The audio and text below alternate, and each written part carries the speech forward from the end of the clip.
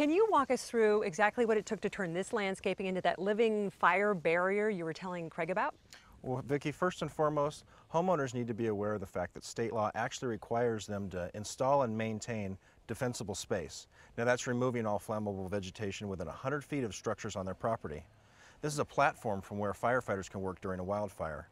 This defensible space is the backbone of a fire-safe landscape. Does that mean having a bare ring of dirt around the house or what? Not at all.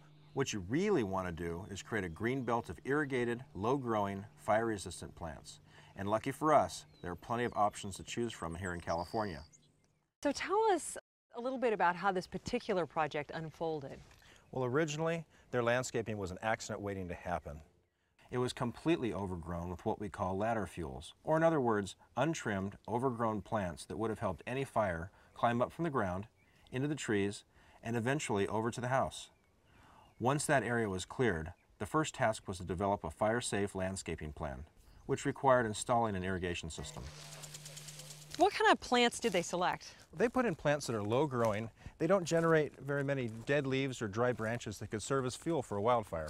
Yeah, it makes a lot of sense, and I've also noticed they're well spaced. They are, and you know that's good practice no matter how old your landscaping is. You also want to make sure that your plants are well trimmed and litter-free.